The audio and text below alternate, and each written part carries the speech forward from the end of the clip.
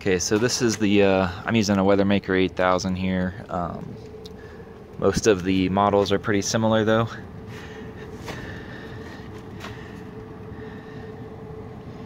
Has all these items in a blower up top.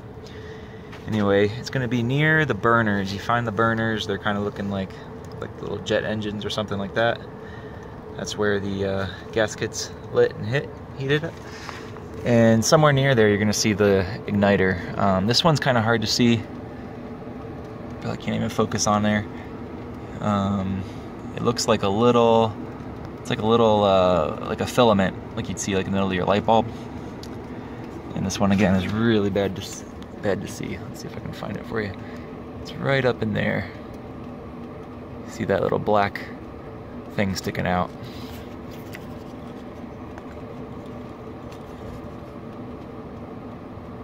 Right up there. A black thing. Anyway, that is then attached to a little assembly.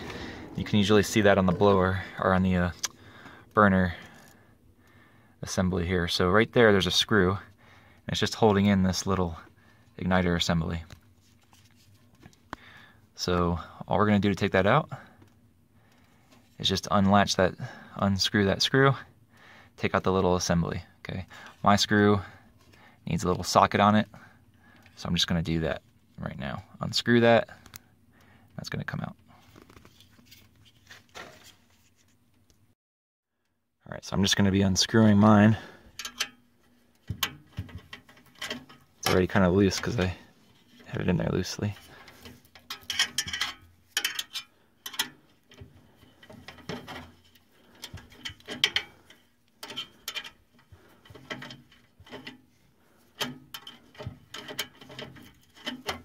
Keep doing that until you can get it out.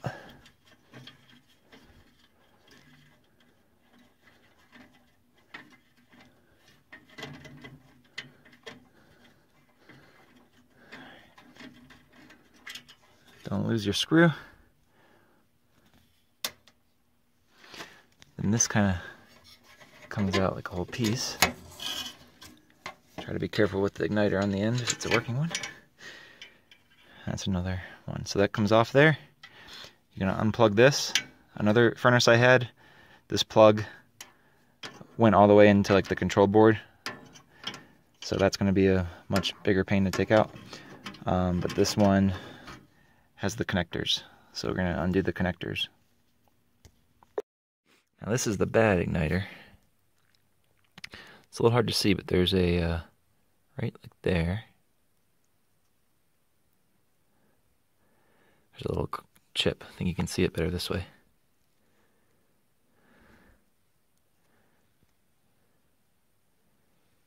There's a little break in that second, right there in that second one. Just a tiny little thing, but that was enough to have it not ignite. So you're going to take out that bad one. You're going to get a new replacement part, if you can find the same one. I'm lucky and I have two of the same furnace that has the same one. There's no nothing broken on there. It still looks a little bit rough, but nothing broken on there. Okay, so as we took that out, we're going to do the same thing and put that assembly in.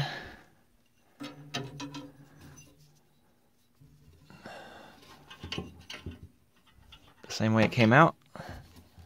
Slide that metal pull up in there.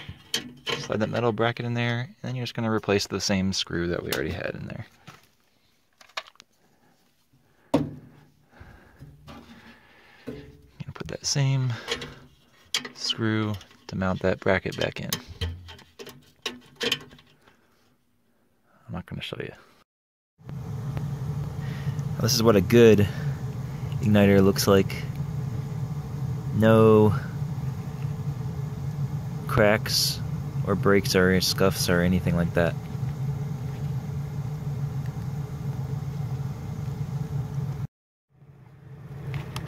Okay, on this good igniter, another thing to do is if you have a multimeter, you can plug something on here. And on mine, I saw which terminals it was. This was the ground on top and the hot on the bottom. I'm not trying to diagnose anything specific. I have a pretty bad multimeter here, but it has one for an open, and when I touch these, hard to do holding a phone.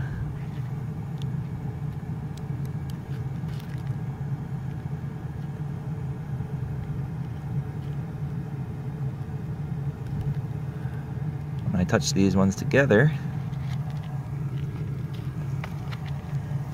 you should get some kind of reading here, something different. Like I said, I'm not trying to diagnose it, and I have a pretty bad quality multimeter, so if I put these two together, see how it's kind of flashing now, -1? So it's getting some kind of signal or some kind of resistance measurement, and that's all I'm trying to do. Again, I was measuring ohms. It's measuring ohms here. So if you have that, it's just an extra check you can do. Again, I'm not trying to diagnose the level of the ohms and all that kind of stuff. I wouldn't even trust this multimeter anyway. But when I do that same thing on the one that has a chip on it, then it just stays in the open. It doesn't give any kind of signal. So just another little test you can do as well if you don't have an easy working igniter to test.